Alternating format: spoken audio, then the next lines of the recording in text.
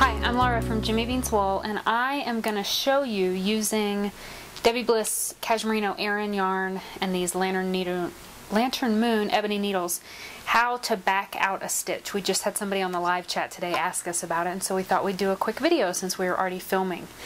So Ashley is going to try and zoom in just a little bit. And what I've got here so far is a little bit of a swatch, and you can tell me if you want me to move to the right or to the left. Or actually move up just a little bit. Perfect. Yeah. Okay.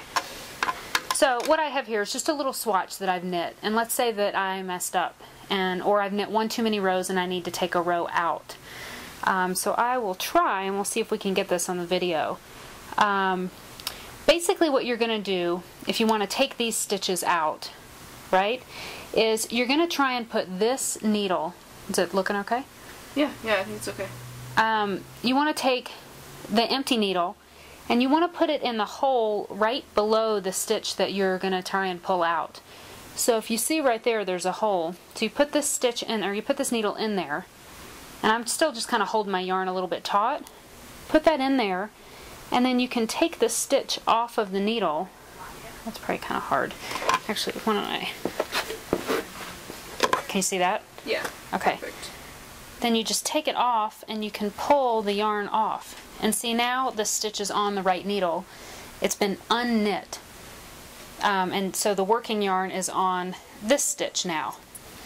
So if I want to take this one out, you see this hole right there, that stitch right there? You want to put the needle in there, get it all the way in there, and then you just pull that stitch off of the needle and it pops out.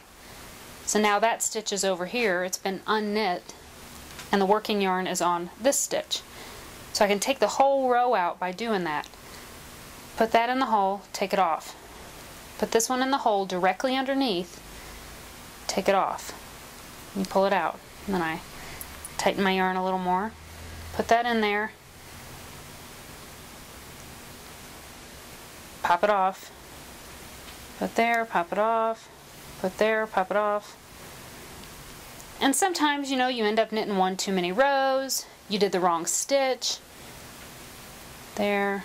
And then this last one's always a little weird because you can find out where the hole is, because you just want to find out where this yarn is going through. Put that in there, take it off, and then all of a sudden I have one less row. Was that visible? Yep. That makes sense? Yep, sure does. Okay, so you can zoom back out, and that's basically it. You know, you can do it on this side too.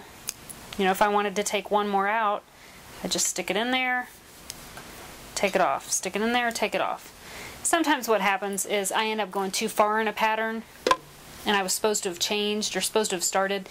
Let's say I was supposed to have gone from stockinette to seed stitch, and I forgot to do that. And so I'll need to take a few of the stitches out. And that's the way I do it. So that's it. So I'm Laura from Jimmy Beans Wool, and hopefully that was kind of helpful. That's how to back out a stitch on stockinette in the most simple fashion, simplest of fashions. So I'm Laura. Thank you so much.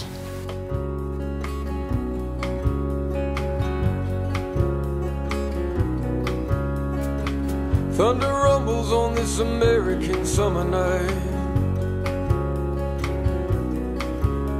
There's kids on the corner stuck in a switchblade fight, and the rock and roll bands play for